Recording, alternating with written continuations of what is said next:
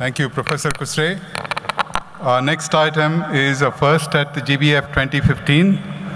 I invite the first student to be here on the podium, Chirag Shetty, fourth year electrical, to talk about an activity on the campus which fuels students' creativity, the Tinkerer's Lab. Chirag.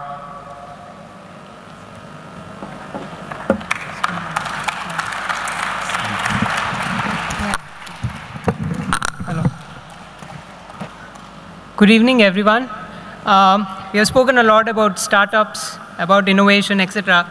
I think it wouldn't be complete without listening to a message from currently enrolled students of IIT Bombay who are actually going to make this thing actually happen, right? And I'm here as a student representative to bring to you that voice and tell you a story about what happens when you give students 700 square feet of space, some cool tools and machines to play with, and some freedom. Well, this is what happens.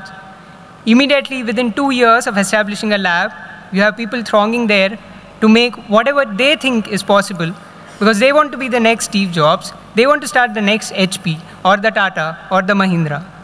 They bring their passion, be it music or sports or whatever, mix it with the kind of technology that they learn in this institute to put it into actual play.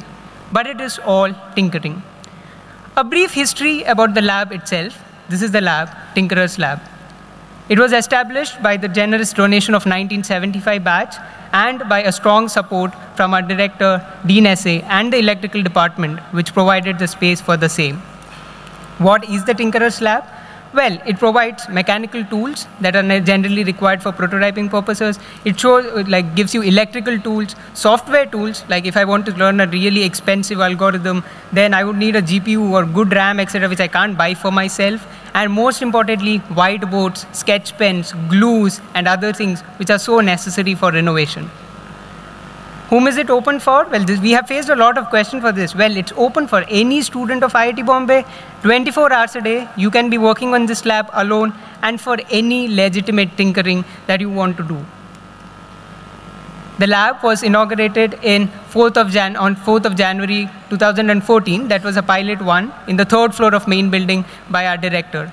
Within 3 months, a permanent space was established wherein we put up all the equipment that have come, and it was inaugurated by P. Chidambaram, then the scientific advisor to Prime Minister. And since then, over 1,000 students have used the lab across the departments, year of study or academic program. And for very diverse project, right? From hobby tech, be it your course project. I mean, it's interesting that many people, whenever a professor gives a course project, they used to do simulation because it's easy to do where sitting in your room rather than find a permission or a right time to go to the lab and make something. But now you find a few groups who says, oh, if I can simulate it, I can as well make it. And you can find people making course project, the actual things, right? And the large participation on the freshman batch who have come into the institute since the lab started 2 years ago. Well, why did it succeed? The answer is simple. There are many people who code in the institute. We have brilliant coders. And there are even more brilliant coders outside the institute. The success to this is easy accessibility. All you need is a laptop with internet connection, and then you can explore the world, you can create the app that you want, you can create the website that you want. But imagine, I'm a second-year student, and I think I can make a circuit board which can work in a brilliant way to solve some of the problems. I want to build a particular prototype, be it wood or metal or the kind of things from the workshop that I've learned in my first year.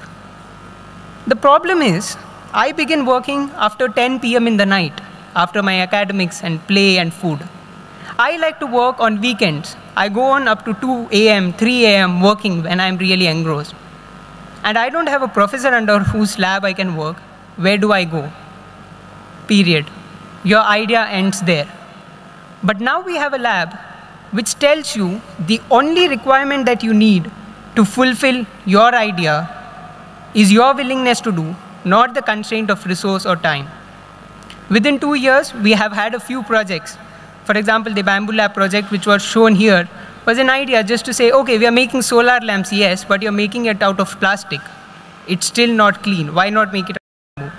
Such ideas were just ideas. They came into the lab, they turned it into a product, and they're presenting it today. Not just that much, right? The last project you see on the right is my own project. My professor said, I'll guide you theoretically, etc., but where will you actually make this? All I needed was an oscilloscope, which cost 50,000. Of course, I couldn't buy it just for the project. We sat in Tinkerer's lab, made it within 3 months, and it became one of the 17 exhibits to be shown in ISCA's conference, International Symposium in Circuit and System, which we attended this summer. It's a great value addition to me for whatever purposes in the future. It would have been absolutely impossible because we struggle. We are ready to work hard. It's not that we are lazy, etc. We need a proper resource, right? The second thing, we made a very formal presentation for this, but some of them said, oh, you're big boys, you should be solving real-life problems, don't make toys. And hence we made a good amount of slide to tell why playfulness and tinkering is something very necessary. Let us give an example because we all like to, right? The best example is this. When these two gentlemen took a scotch tape, put it over graphite, removed, and got a single layer of graphene, they went on to research and win a Nobel Prize for this. The press release for Nobel Prize says, playfulness. One always learns something in the process. Do we need more? Yes, the blue box. This was the blue box of which made Steve Wozniak and Steve Jobs meet. This was not just tinkering. It was illegal in the first place to allowing people to make the calls, etc. Even better, Harley Davidson. They just attached a motor to their motorcycle called motor bicycle and didn't realize that it can be a business until someone, other friend said, oh, we want that toy too. Or the HP founders, right? They made right from urinal flushers to harmonica tuners, etc., just tinkering, hoping that, okay, this is what people will need one day. But everything involved playfulness and tinkering. Let's not look at the West. Let's look what happens here. A guy who was there in Tinkerer's lab one day opened a 50K worth oscilloscope just to see what is there inside. Yes, he put it back again, but he went back and made an oscilloscope, which here he is showing to his peers in one of the messes. And then there are a group of freshmen who call themselves Tech Senti Janta in the lingo of IIT Bombay, who decided, oh, we look at so many things, but I don't understand how this microphone works, or how the hard drive works, or how my keyboard works. How can we be a good engineer ever? So they collected all of the electronic waste, which is many lying in the institute, and brought it and opened it. They document it, put it on the website so that everyone else can see. This is the hard disk which is open, which has beautiful engineering, which involves everything from material science to aerodynamic design of the hand and everything, and people enjoyed it. It has continued ever since in Tinkerer's lab. This is when they opened a keyboard. Last week, we opened a printer. Next week, we are opening LCD screen, which is all junk, but we see great value in it. People take it to different dimensions. People make a virtual reality thing. People make a braille reader, which is the first one. And then they attach a skate enthusiast made a skating thing with brakes so that a person who is learning it for the first time feels confident enough to do it. This leads to community building. For example, if I'm an electrical engineer, when would I ever speak to a civil engineer about the kind of works that he's doing? No, I play with him, I may be dancing with him, but we never do it. But as an engineer, if I see one of my friends working on something and I don't understand it, I cannot stop myself from going and asking him, boss, what are you doing? And this is the kind of thing that Tinkerer's Lab does.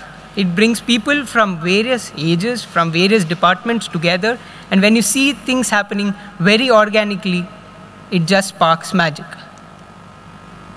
But that's not enough, right? You have to go beyond tinkering at some point of time. And that is where we need the faculty, we need the expertise of alumni. We're very thankful that the alumni of 1975 batch just established for us a network of people who have expertise in their particular field. They come and hold free workshops. For example, last weekend, we held Professor Prakash Dandekar, he held an Arduino workshop for the freshmen. But we wanted it for freshmen, but people from all across the departments came, etc.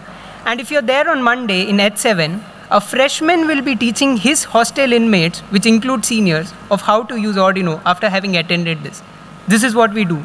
We establish mentors who go and multiply, who teach to others. Others feel jealous. Oh, you know something that I don't know. And this is how things progress.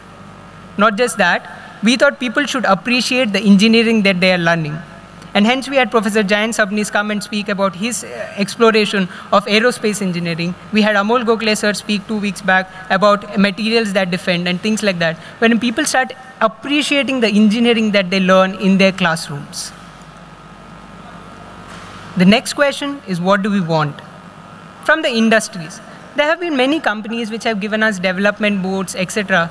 to tinker. This is what we expect from the industries, to come, hold workshop. Intel had held a workshop on design thinking for us.